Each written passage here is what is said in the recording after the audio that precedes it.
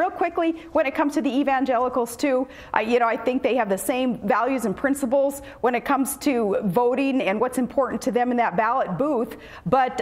perhaps they take quite seriously that teaching in the Old Testament, specifically in 2 Chronicles 7:14, where it says, the Almighty says, if my people who are called by my name will humble themselves and pray and will turn from ways that are wrong, then the Almighty will come in and solve problems and heal the land. And I think that realization in that verse really has inspired a lot of evangelicals this go around to get out there and vote tomorrow.